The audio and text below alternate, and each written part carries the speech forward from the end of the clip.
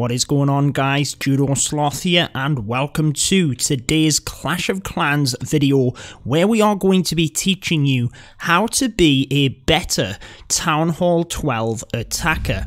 Now, if you are new to the channel, be sure to subscribe for all of my Clash of Clans videos. What we are going to do today is give you lots of tips, tricks, strategy, everything. How to get 3 stars as a Town Hall 12. Now, we are going to be covering some basics in today's video as well. It's always important to go back to basics. They are some of the things that can help you out even as you were a beginner progressing through to advanced gameplay. You still need them basic mechanics. Now, the first thing I want to discuss is a kill squad. You can see how advanced we get the kill squad here, and as advanced as you make it, it's a basic principle of Clash. Coming in, taking out some targets in order to set up the rest of your attack. Now, the kill squad you see in this attack was pretty advanced. It was very heavy. We pushed right away to the opposite side of the base to get that Giga Tesla, because the strategy we are using in this example is the Hog Riders. They are going to go down to the Giga Tesla if you do not take it out. So we pressed right the way through the base to that other side. Now, in the next attack, you will see a different kill squad. It's still under that umbrella term of a kill squad and the basic principles of it, but it all depends on how you adapt it from there. And obviously, it's always base by base dependent. In this one, we had to press from one side of the base, had them giants initially, lots of bowlers alongside all of the heroes in order to press through, get that town hall and everything else. Now, what we also did, which we'll touch upon in other attacks here as well, is we basically set up pathing for the Hog Riders. Now, all we mean by that is we took out defences on one side of the base in order to press the Hog Riders across the other. Now, check out this kill squad. We're splitting it in two. And this is the Sui Battle Blimp and the Sui Hero method. It's still a kill squad in essence. We're trying to get some objectives here. Now, we send the Battle Blimp into this single Inferno, well, to the Town Hall, shall we say, and because the single Inferno is directly next to the Town Hall, we know that we're going to activate it. We know that actually the balloons are going to get the same damage onto the Town Hall when they attack the single Inferno, so we're going to get both of them down. We don't need to put anything else into that area. We've taken out the main objectives there. However, at the top of the base, there is the enemy queen. So we can bring in a kill squad in essence, but it is a Sui kill squad. We're just using the heroes here. Once they go down, they go down. That's just part of it. We want set objectives, and then that's it. So at the top here, again, we're stripping off some of the buildings, but what we're after here is the enemy queen, and you can see right at the end, boom, down she goes. So we've used the Battle Blimp in the south. We've used the heroes in the north. That in essence has taken out some of the defenses as well. And the strategy we use in this one is the Lava Loon. So the Lava Hounds coming in initially in order to tank, followed by the balloons, which are defense targeting troops. And because we've taken out the defenses in the north and the south, we can control their pathing a little bit.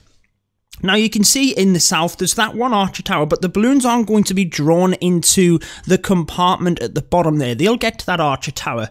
In fact, we can get to it later, but at the archer tower at the top here in the wizard tower, we send in a couple of other balloons to help out.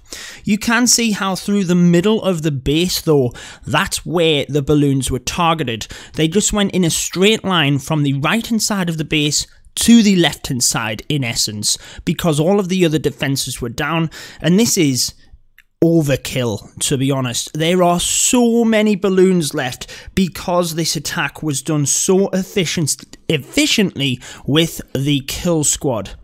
So again, I want to highlight all of these attacks are by Red Elite, my clan. If you are interested in joining us, be sure to check out my Discord server. There's all the information you will ever need for Red Elite in there. That's all down in the description of this video. Currently, we are recruiting max Town Hall 11 and 12 players. We have 2 more attacks for you though, we're not done yet. Let's continue to bring in the 3-star attacks and give you lots of tips along the way. So Hog Riders again for this one, and again you want to be varying your kill squad based on what you are going for. The Giga Tesla is going to be huge. Now you will have set objectives, there's certain things that you want to try and look out for, but it's not like you have to take them all down. So the Giga Tesla is obviously huge. A strategy like the Hog Riders, or even the balloons for that matter, you're going to have a plan for that because it will wipe them all out. So you either have to have your Grand Warden in order to use the ability and make all of them troops invincible, that massive bomb underneath the Giga Tesla won't touch them, or you need to take it out with your kill squad, as you can see Clash Lord does in this one. You will notice that the dragons come out of the CC. That is another major factor. You want to try and get that down if possible. But again, it's not something that you have to. It depends on what's in there. Maybe you've had a scout attack. You want to be looking at them scouts. You need, I mean, that is a basic thing, but you need to be, guys. Make sure you're watching the replays. What's in the clan castle? Where are the different traps? Maybe you are sending in a balloon to check for a black air bomb. There might already be a replay. You might not even need to do that because you might know that there's none there. And again, look at how deep we pressed with the kill squad here. It made it relatively straightforward for the Hog Riders to then come in and take this base down. And again, the kill squad, yes, you want to take things like the CC, the Giga Tesla, the Queen, but they're all things that you can leave as well. There's always ways around it, but you need to have a plan for them. So make sure you're thinking about the entire raid. If you're leaving the Queen alive, you have to be thinking about the strategy you're using. Maybe you can use the skeleton spell on top of the Queen with the rage spell to take her out. Maybe you can use the Queen pop. I don't know. There's a few different strategies. You just have to have a plan. And to be a better Town Hall 12 attacker, you have to be planning these attacks out. You have to be thinking, if you are missing something, can you incorporate that into your plan? Now, you have to be able to adjust on the fly as well, guys. So if something goes wrong, you need to be able to adjust slightly, put in your Hog Riders from a different place, maybe adjust your funnel. Maybe you need a little bit more with that.